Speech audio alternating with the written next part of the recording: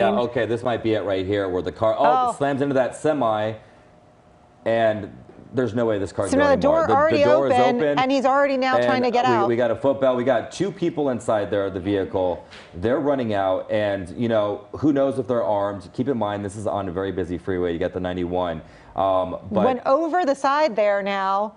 The 2 suspects running, trying to get away, but when you've got that much Air Force in front of you. And now driving into oncoming traffic, so people coming on the other side of the freeway might not even have known what was coming.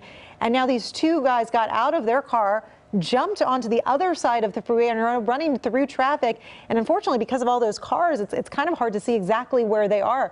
We know that there are ground crews, there are also air crews keeping an eye. So I don't know if they think they can get away. There's definitely a lot of eyes on them, but it isn't a tough situation. They're out of breath already. So, you know, they can only run so far. And we've seen this before where, you know, the suspects get out of the car and start rolling and start running.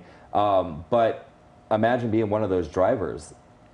I mean, don't stop, because they could potentially hijack you and take your car. All right, putting their arms up now, getting down on the ground.